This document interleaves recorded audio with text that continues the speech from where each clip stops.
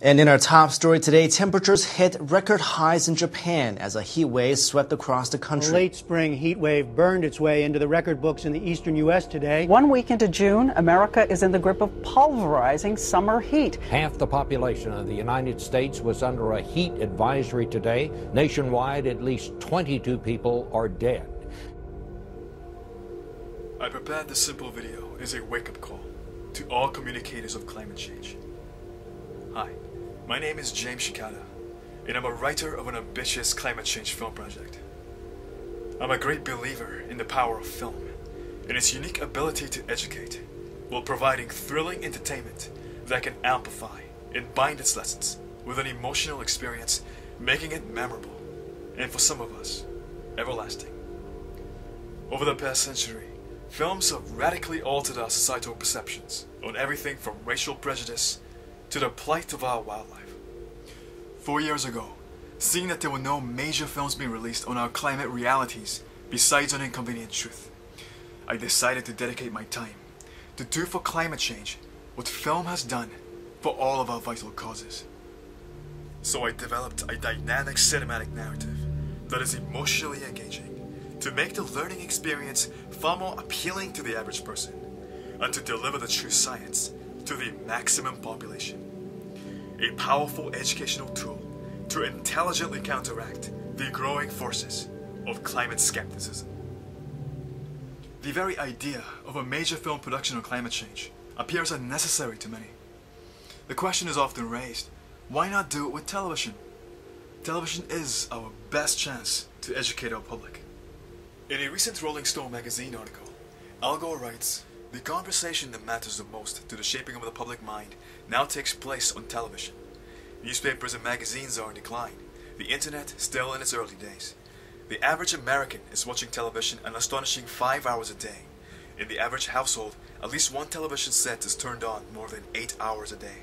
The gatekeepers charge large rents for the privilege of communicating to the American people over the only medium that really affects their thinking." In 2008, I attended the Sheffield International Dog Fest, where I talked with many network insiders, including Phil Dolling, producer of the groundbreaking series Earth, the Power of the Planet. He explained how after the ratings fell on productions on climate change, National Geographic and Discovery were to focus on lighter programs based on positive ratings about the beauty of the planet and do away with environmental doom and gloom. Henceforth, information on climate change was to be subtle and serve only as reminders. This approach was even campaigned by Martin Atkin, head of creative development at Greenpeace International. Climate facts are our only facts of reality that has been cleverly separated from our rules of journalistic reporting, and in recent years, it's been seen as something to be desperately avoided, creating a climate that has made it extremely hard for a fact-based educational approach such as mine to gain support. But how did we arrive at this popular consensus? Every other month, there's an article released urging against the so-called scaremongering or fear-based appeals. So what exactly constitutes scaremongering in climate education? Upon deeper search, I have discovered some inconvenient truths about climate education. Many proponents of renewables now argue that climate education has been covered, and that solutions must now become our main focus, with energy independence as our key motivation. It is a point that is most articulately argued by Michael Schellenberger and Ted Nordhaus, who go a step further in proposing that the entire matter of climate change and its science be expelled from energy policy in the United States. Michael and Ted are co-founders of Breakthrough Institute, a political think tank that deals with energy and economic policy. In 2004, they generated a national debate with the book The Death of Environmentalism, which argued against apocalyptic climate rhetoric.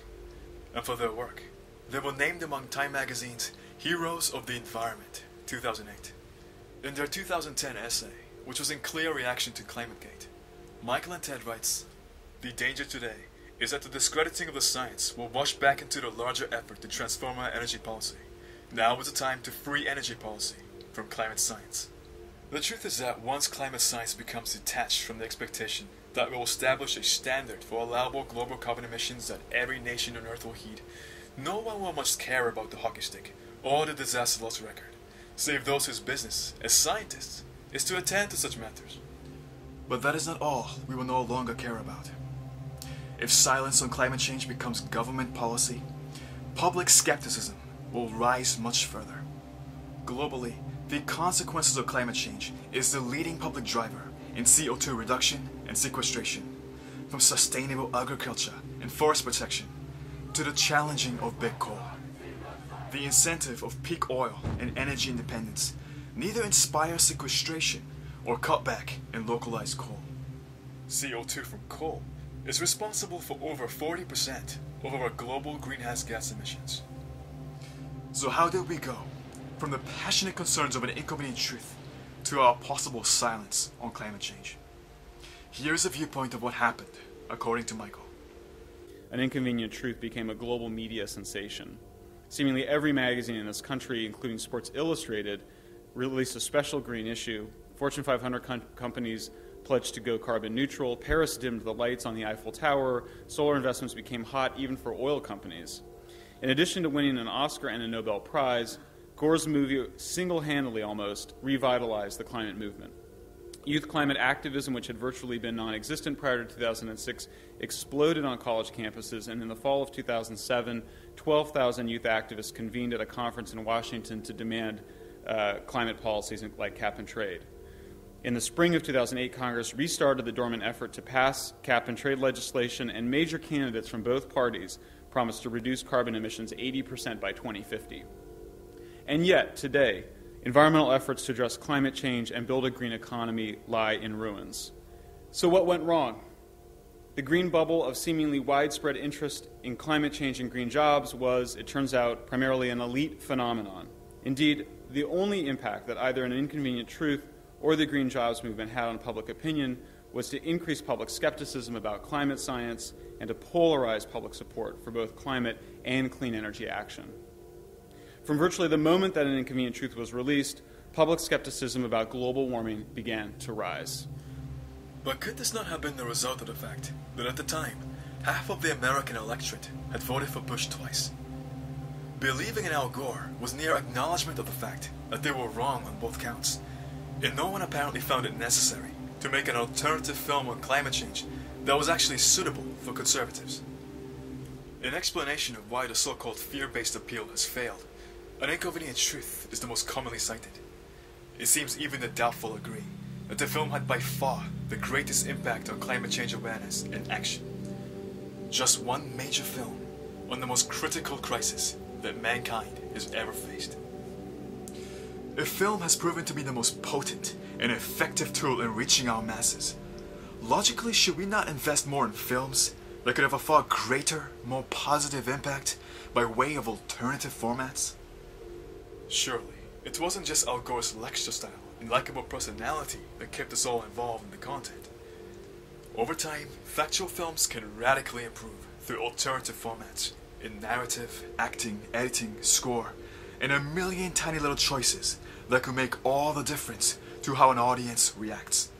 Change one aspect, and our preconceptions of how we think we will react is made irrelevant. A fine art, forever evolving according to the successes and failures of prior attempts. But on the subject of climate change, we have spent more on a single Hollywood feature film than all the world's major factual TV networks have collectively spent on films dealing with this issue. So why on earth did we bail on climate education? Today's anti-climate education verdict, favored by the major factual TV networks as well as much of the media establishment, is based on recommendations by two well-publicized studies. One by America's Frameworks Institute in 2001, and the other one by Britain's Institute for Public Policy Research in 2006. While there have been newer studies since, their key recommendations remain virtually identical. The results of the studies are best explained in this company article of 2006. Both sets of research conclude that existing approaches to discussing global warming may be counterproductive, leaving the public feeling disempowered and uncompelled to act.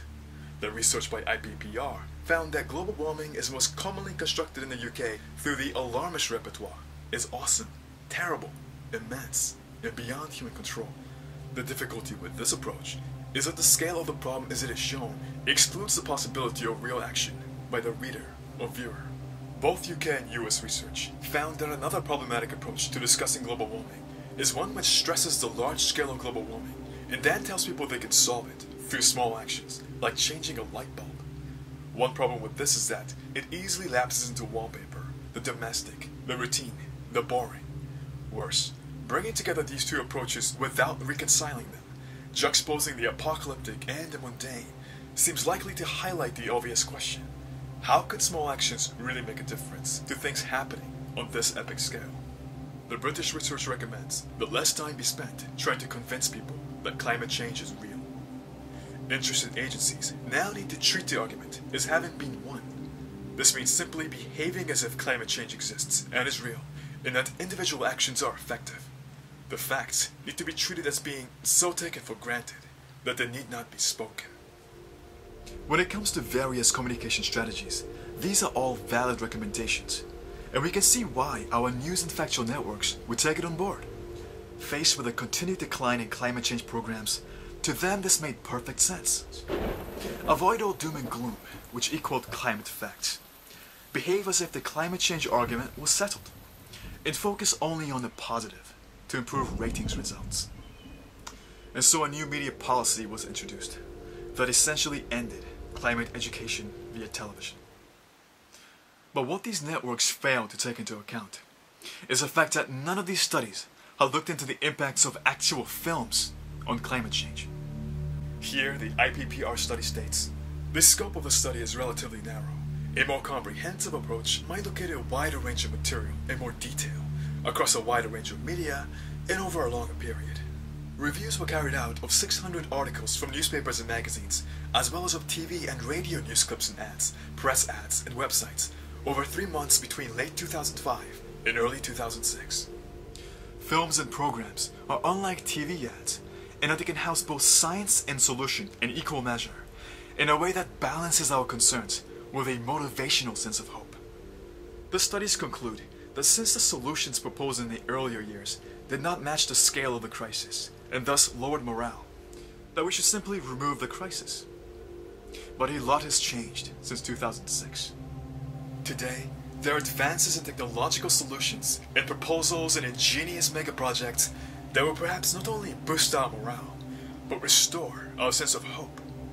Furthermore, climate solutions in the earlier years were focused on altering the behavior of the average citizen through absurdly minute actions, which I would argue had a much greater impact in causing our skepticism than anything regarding the evidence of climate change itself.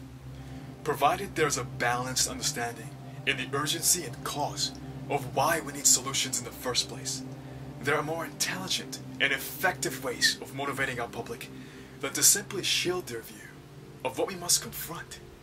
But even before the factual media verdict, film strategies were shockingly limited. Like with any TV network, artistic trial and error was considered a financial risk. The network guideline was to stick to the boring old, tried and tested documentary format. Cost-cutting with the same old recycled footage, visual references on climate change were in poor taste and badly edited, without specific timeline, context, or purpose. You've seen one, you've seen them all. By lack of imagination, these programs failed to balance facts with solutions, and failed to engage audiences. But rather than dealing with it creatively, this was blamed on climate information itself. And so a one-size-fits-all policy is followed, denying film the opportunity to improve. Fortunately, there are some that do not follow, like America's ABC News, which recently tested a bold new narrative with their Earth 2100. New formats through cinematic art can radically alter our perception. Like a cinematic plot, there are ways to convey the difficult realities of our crisis in profound, resonating ways, while at the same time entertaining our necessary senses through clever ways of tasteful presentation. It is all about how the story is told. If we were given the outline to the film Avatar years ago, we would have laughed. It is hard to convey what is possible. We have an enormous challenge facing us. With the increased demand for energy in the world, there is a growing concern about the risk of climate change. And with that comes a need to find technology to reduce greenhouse gas emissions. One of the best things that we could do is to be efficient in the use of our energy. The less energy we use... Increasingly, oil company adverts are becoming identical to the awareness programs now being aired by renewable energy and climate action groups. Not only in their message, but their positive visuals, which are hard to tell apart. On television, the public is exposed to far more adverts by oil giants, passing themselves off as heroes of the environment, than any actual programs on climate change and its solutions. And many of the programs that do exist to serve our awareness have recently been funded and produced by oil giants. These are a series of programs on renewable technology solutions by Discovery Channel. Powering the Future is presented by Shell. Building the Future is presented by BP. So just how green are these petroleum companies? We know that more energy use means more CO2 at a time when the climate can ill afford it. But we're working on it. We're working on ways. After all that talk of renewables, in 2009, Shell, the world's third largest oil giant, pulled out of wind and solar projects. And in 2011, again pulled out of sustainable algae biofuel in favor of Brazilian sugarcane, an industry that is currently restricted by the Brazilian government over fears of deforestation. Contributing $2 billion into the industry will no doubt ease those restrictions. Until now, the company has only spent a minuscule 0.6% of its annual investment on renewables, from which most projects were cancelled. We need renewable energy is vital to our planet. You hear about alternatives, right? Wind, solar, algae. I think it's going to work on a big scale, and I think it's going to be affordable. So, where are they? It has to work in the real world. At Chevron, we're investing millions in solar and biofuel technologies to make it work. Chevron, ranked third most profitable company by Fortune magazine, has so far invested $250 million into alternative energy over the last decade, which amounts to just 0.1% of their $200 billion sum in annual profits. They have recently announced that they will invest $2 billion into renewables over the next few years. Their first project is an advanced solar power plant that will power the 9,183 active oil wells in one of the oldest and dirtiest oil fields in the world. The company's current online slogan? Find newer ways, cleaner ways to power the world. Chevron spends around $90 million a year on advertising. Well, the big question on everyone's mind today is, how are we going to continue to obtain the supplies of energy that we need while caring for the environment? We have to develop all the options available to us and manage greenhouse gas emissions. ExxonMobil is the world's largest corporation and oil company, ranked first in Fortune magazine's most profitable for the 8th year consecutive. They have announced they will put $600 million into algae farms that will turn sunlight into green biofuel. That is a fantastic direction. But to put it into context, it is still only 2% of their annual profit.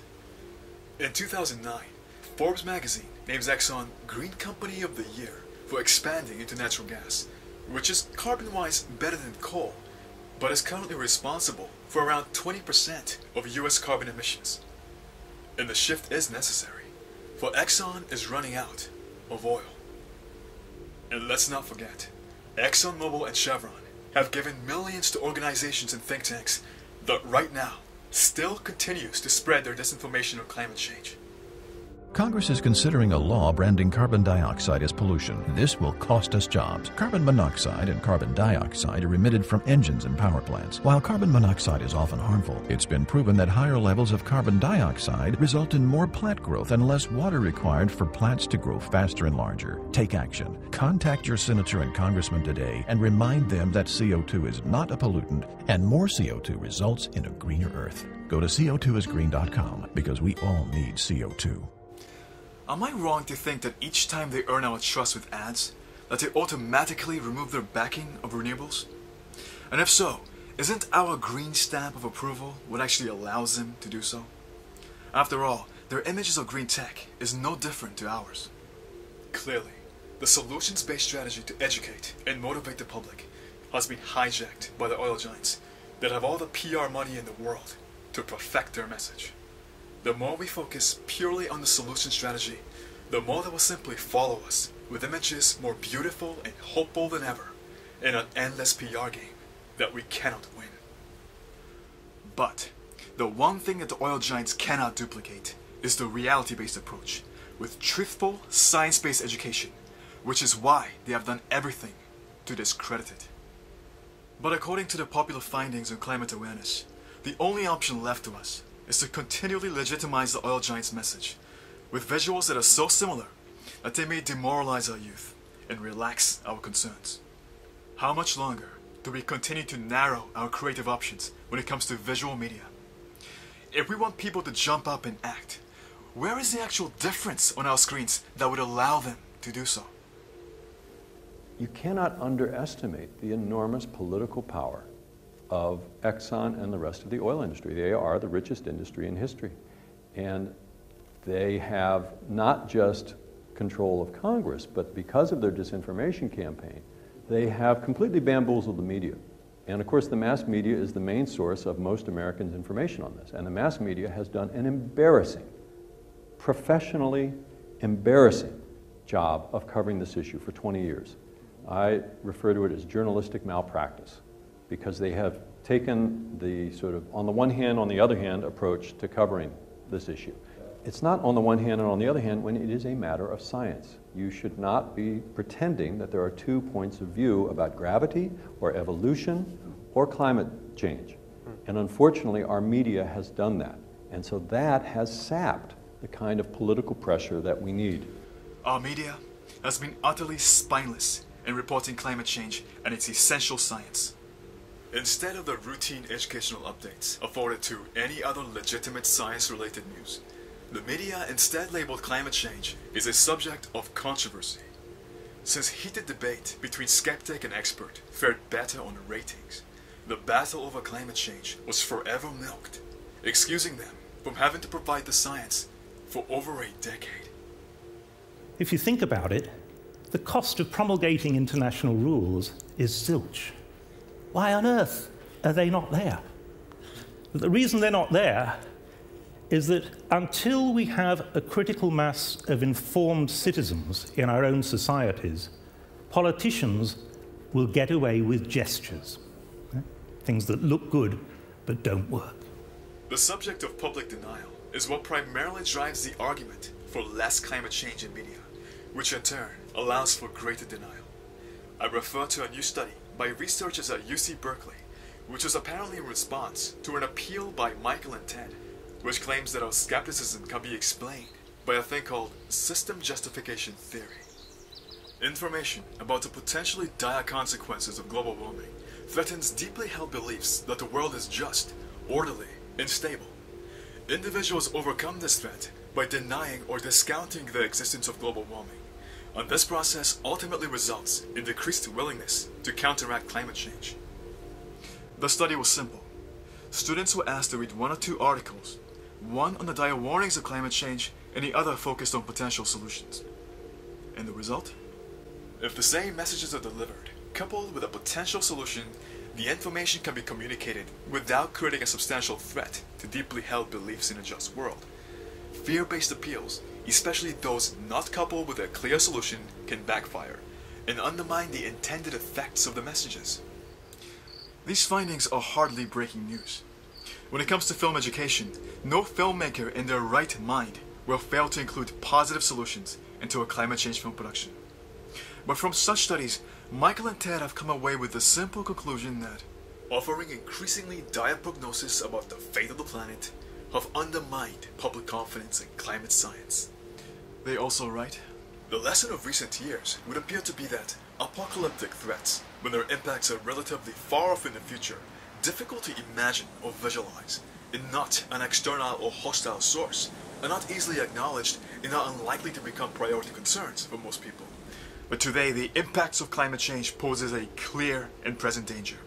is evidenced by our daily news, with no visualization or imagination required. But sadly today, these images can neither be shared nor explained in a scientific context because of the network policies, which was inspired by the likes of Michael and Ted. Without visual education on how to identify the signals all around us, there is good reason why we aren't alarmed enough at this time. Especially when the only party that is unrestricted from discussing the science due to asinine policies are the skeptics, whose insane counter-theories have remained largely unchallenged in the media. If the atmospheric composition had stayed at the pre-industrial amount of CO2, 280 ppm, would the Russian heat wave had occurred? Extremely heavy rainfall in Pakistan have occurred? And the answer is almost certainly not. The probability of getting that without this change in atmospheric composition would be very small. Let's compare the issue with an example of another major subject. Ratings and programs on the Iraq War were far less than the coverage of homecoming events for the returning troops. So let's say the news networks made the decision to no longer report on the war itself and concentrate instead on the returning troops and images of happy greeting faces. If the objective is to boost morale for the country, the mission is accomplished. So why should anyone object? The networks are earning bigger profits. We will object because people are dying. The war is affecting the safety of our loved ones. And without seeing what is happening with our eyes, we may never understand the true reason to end it. If that were to happen in real life, the world will be enraged and demand that the media report what is happening. What separates the issues of climate change from this scenario? Nothing. Due to what are mainly financial motivations, our mainstream media is heading in the wrong direction. Inventive strategies that could truly impact the world are being rejected. Indisputable evidence is being suppressed. Corporate disinformation is left unchallenged. And oil giants are now running their own green PR campaigns that are demoralizing to the activists within us. We can understand the predicament of the journalists who are stuck in the system. But for those of us with the total freedom of objectivity, there are no excuses. In regards to funding, we ought to reprioritize climate education next to renewable R&D. Per dollar invested, it is by far the most globally effective solution that is worth our time. Many of us think that we're protecting our children and families by shielding them from the hard truth. But as events transpire, the consequences of that choice will be made clear. While we must reach the majority, our salvation lies in winning our empathetic minority. And without powerful words and images that tugs at our very humanity, our battle is lost. In 2004, right before the US presidential election, I made a series of anti-Iraq war poster images, which I sent to a number of activist websites. What motivated me to do this was not what I saw on CNN, but pictures I found on the internet. This girl was killed. Her leg is in shreds. That child should not be lying there. These things should not be happening. But what's worse? The future misery of billions of our children through heat stroke, hunger, and war of our natural resources should not be happening. It isn't fear we want to entice. It is outrage. We must be able to actually see what the problem is in order to find a reason within us to fix it. The truth has the power to fundamentally alter our attitudes for the rest of our lives. Are we to get real about this crisis? Because without that motivation, we have nothing. If ever you get the chance, please support projects such as mine, or anything that is like it. Judging by where this debate is headed, it will be our very last chance to deliver the truth to the public. Let's let the people decide for themselves what is necessary for our change. This has been James Shikata. Thank you very much for listening.